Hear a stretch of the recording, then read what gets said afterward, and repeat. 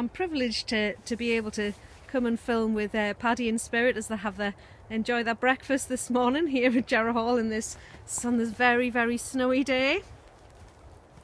These are Shetland ponies, so they're not bothered by the cold. They've got very, very thick, beautiful thick fur, a double coat as it happens.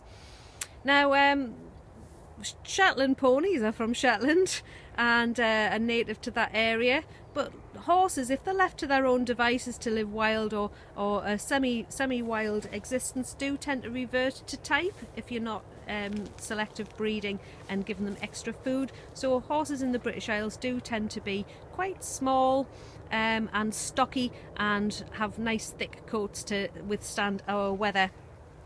Now, horses that we are big enough to be ridden in Saxon days would have been quite rare. It takes specialist breeding, and sometimes they might have been actually imported by people who knew how to take care of them, and they would have taken a lot of care, particularly over the winter months when they weren't able to find enough fodder for themselves. So horses in Anglo-Saxon times were definitely a high prestige animal. They certainly wouldn't have been kept as farm animals or even as beasts of burden. Cattle would have been more used for that, because cattle, you can use them for lots and lots of other different things as well.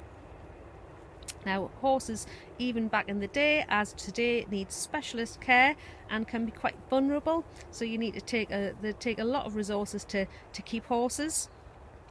And we have Paddy and Spirit here. Paddy's the slightly larger of the two.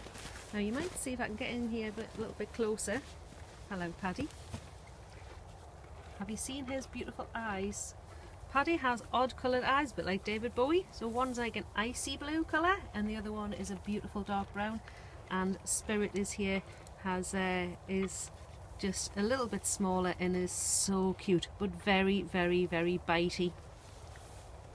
Now, we ask people not to feed our ponies, and we would also remind you, if you see other people's horses in fields when you're out walking, please don't feed them either. There's been so many horses that have taken very ill, and unfortunately sometimes it can kill them if you feed them food that they haven't been hasn't been carefully chosen for them. Horses are unable to vomit, so if they get poorly tummies, there's nothing that can actually do about it. So they require specialist care, as anybody who keeps horses will know. Now, fortunately, our farm team are very keen on horses and have lots and lots of knowledge, and some of them actually keep horses of their own outside of work.